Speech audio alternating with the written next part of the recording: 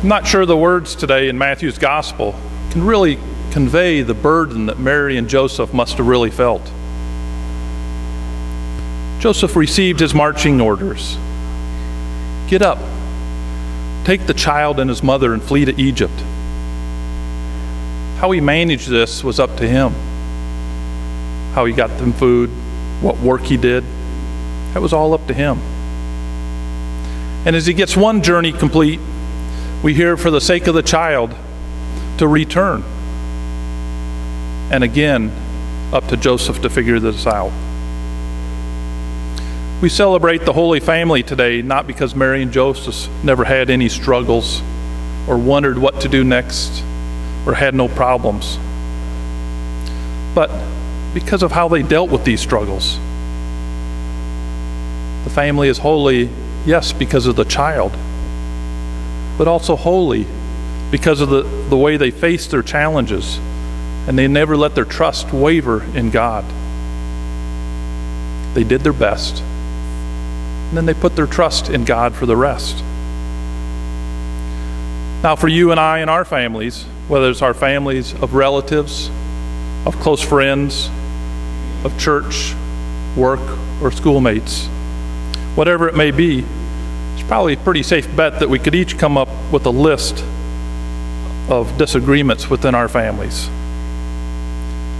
Our list might include things of how we practice or how we feel about our Catholic faith, how much or how little we focus on our families.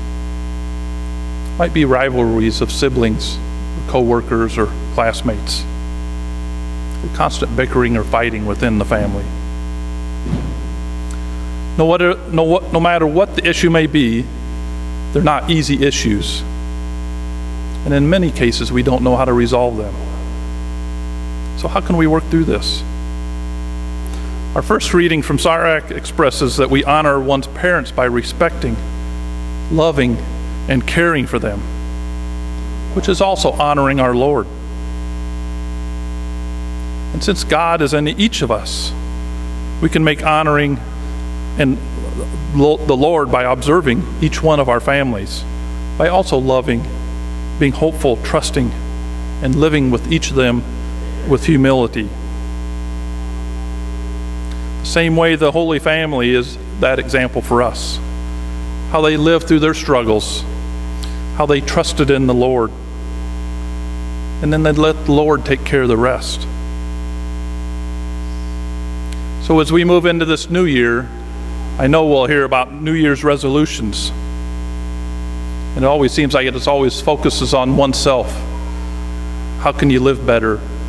How can you learn new things? Be healthier? I'd say maybe we ought to consider to take some time with your family, to talk as a family on what you may do better to live trusting with the Lord.